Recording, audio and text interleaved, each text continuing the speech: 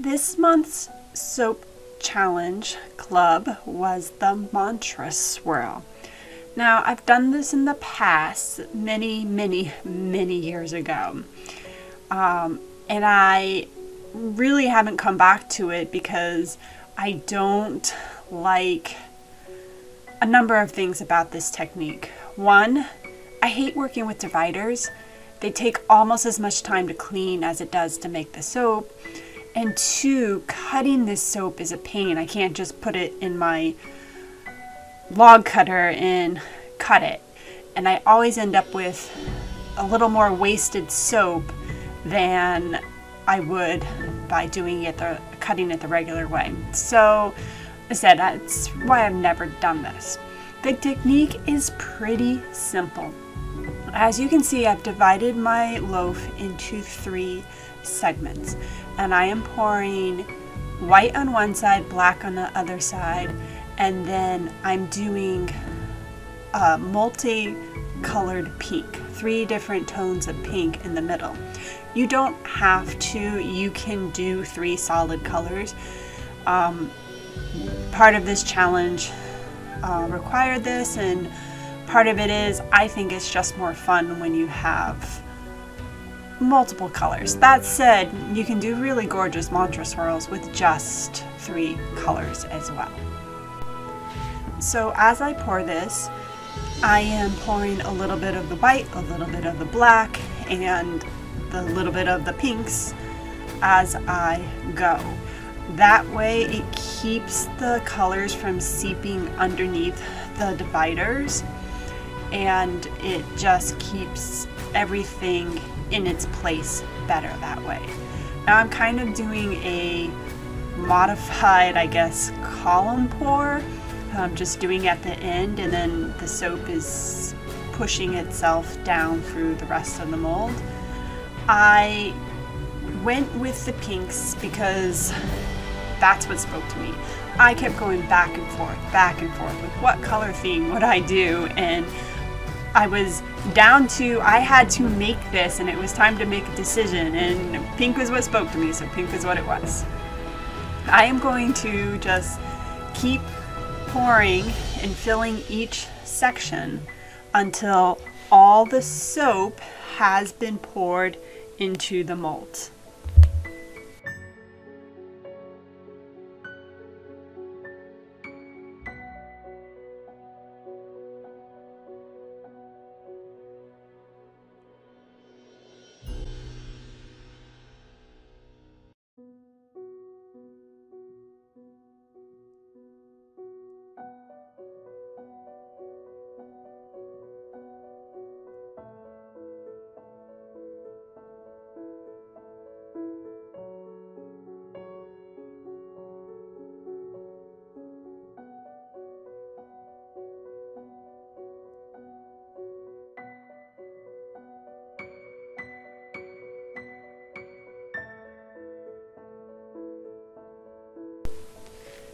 I'm removing the dividers now, slowly and carefully, and I'm trying to scrape down the soap that's on the side so I don't have or lose soap.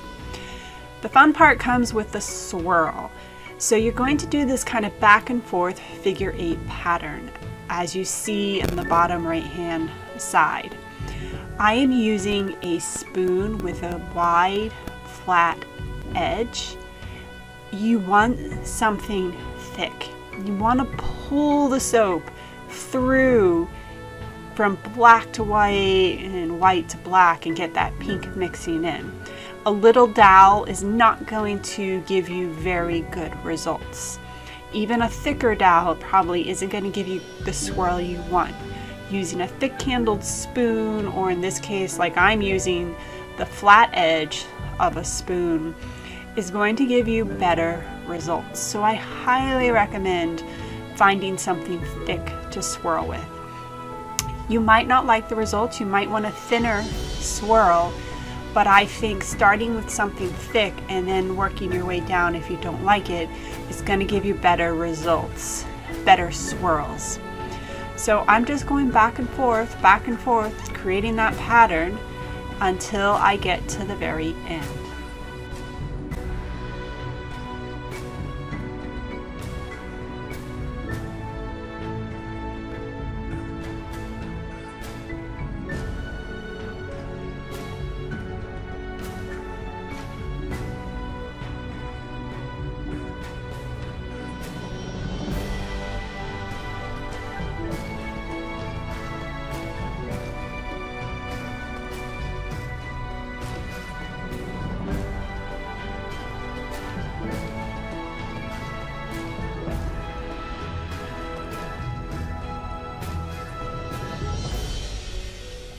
There are two ways to cut your soap when you're using this method.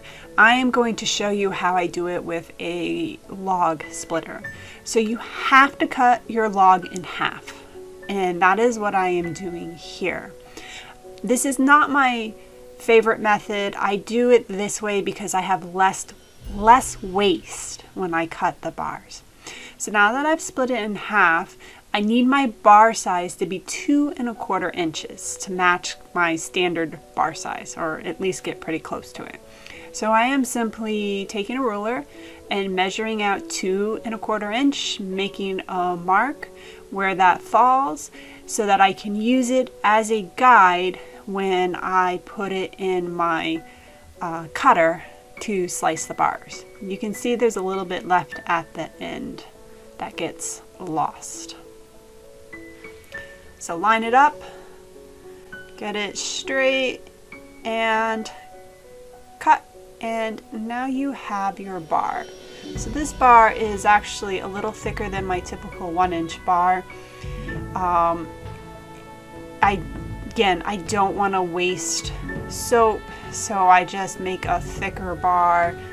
Otherwise I would have to cut or put it through the log splitter 3 times, and I would lose the all that really thin layer that would be left on top. I would basically be wasted soap, and that bugs me. So I just made a thicker bar.